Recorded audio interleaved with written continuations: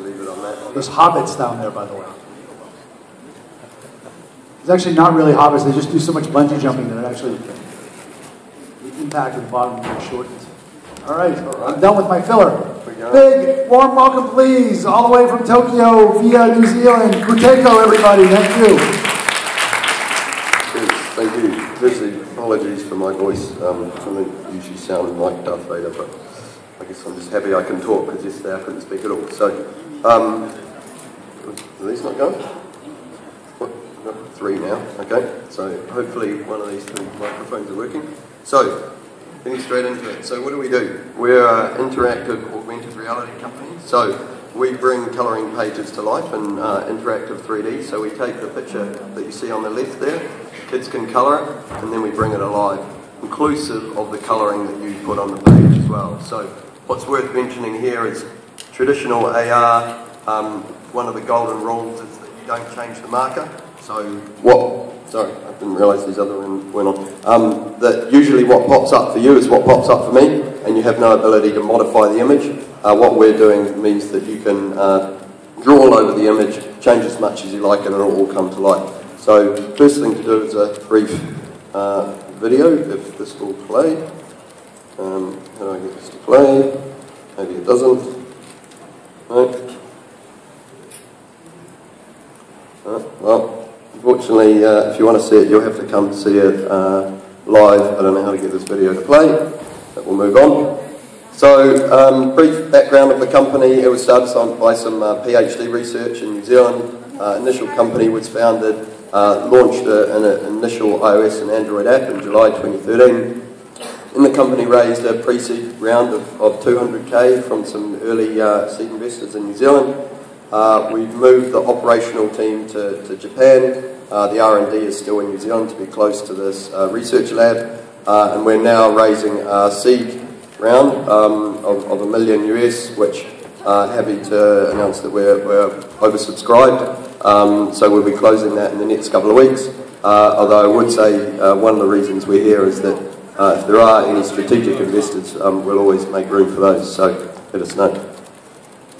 So the core team, on the bottom corners there, Julian and Adrian both did PhDs in augmented reality.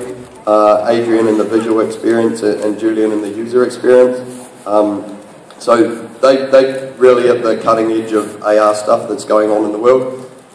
Shun has led all the content creation, which is actually one of the reasons a lot of the big companies we're talking to have approached us, because they've been very impressed by the quality of content we've got on there. And then on the top row, Katie, who originally was the one that got the whole company going. She was originally the only non-technical person in the company. She's led all the product creation to date, and also has the advantage of speaking Korean, Chinese, Japanese and English. So she's here as well if anyone wants to have a chat in Chinese. And then myself, I actually used to work for the venture capital company that did the seed round, the pre-seed round. So after investing, basically I decided the company was so good that I'd leave my job and come join full time. So here we are.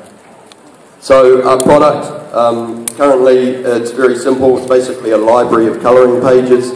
We've just got a library of pages which you can print off for free in colour, and then you hit play and they'll come to life.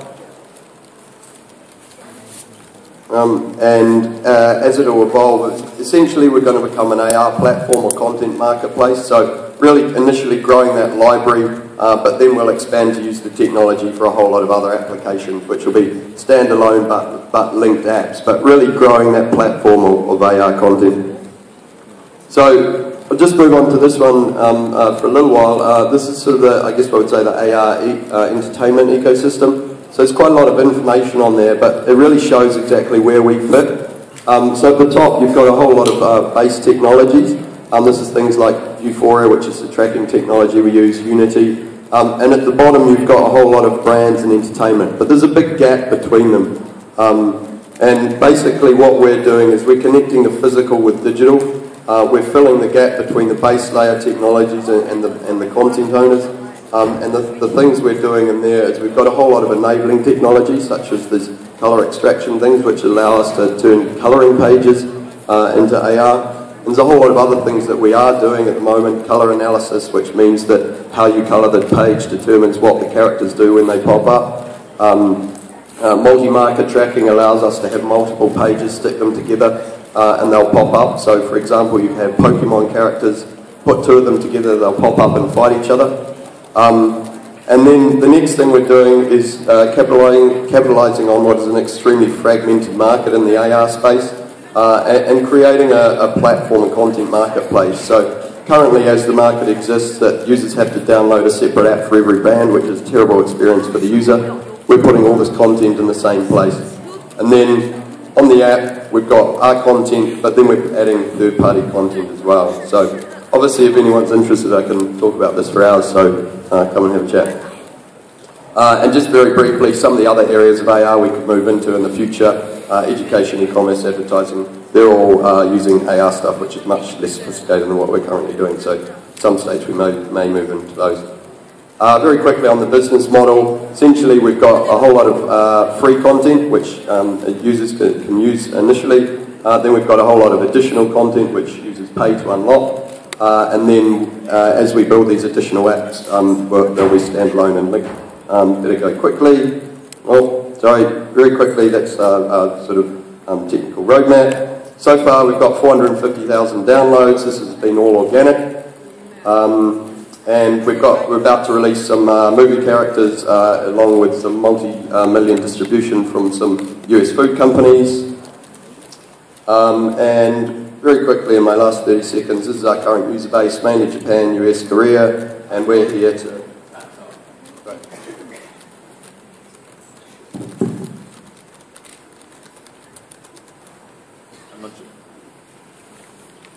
Maybe you missed our rehearsal session yesterday.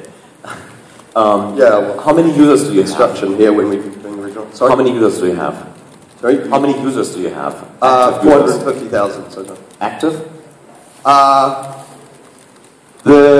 have to double check, but it's probably about a third of that. I guess at the moment, it's obviously lower than we'd hope. Essentially, the way I'd explain it at the moment is we've got a library with 4 books in it. So obviously people come back for a couple of times and then don't come back. So we're obviously adding a lot more content, and the big push at the moment is adding third-party content. So you know, these are the likes of movie characters and things like that. So. You went pretty quickly, but too quickly for me. What was your business model? So essentially it's freemium. So there's some free content, and then there's additional content that users can unlock. And then as we start using the technology for a whole lot of separate standalone apps, each of those will have their own revenue streams.